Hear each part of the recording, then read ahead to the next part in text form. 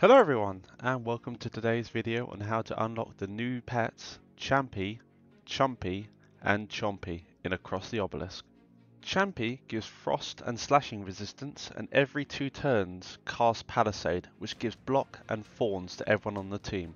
Chumpy gives frost and lightning resistance, and every 2 turns casts Downpour, which applies free wet to all characters. Chompy provides frost and slashing resistance, and every 2 turns puts a carp in your hand.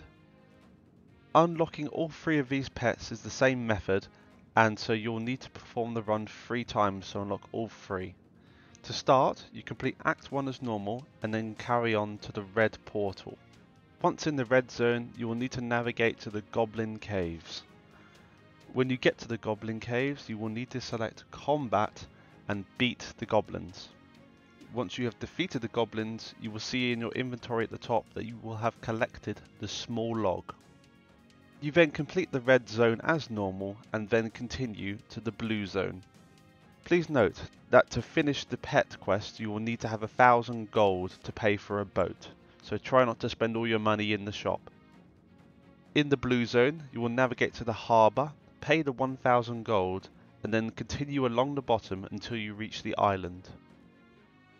When you are at the island, you will need to select combat, and then you will need to defeat all the little buggers. After you've won the fight, you will need to select throw, and at this point you can now choose which pet you want to unlock. Hover over each of the options to see which one you will unlock. And as mentioned before, you will need to complete this quest 3 times in order to unlock all 3 pets. I hope you have found this guide extremely useful. Please leave a comment, like and subscribe. Thank you for watching, and I'll see you on the next one.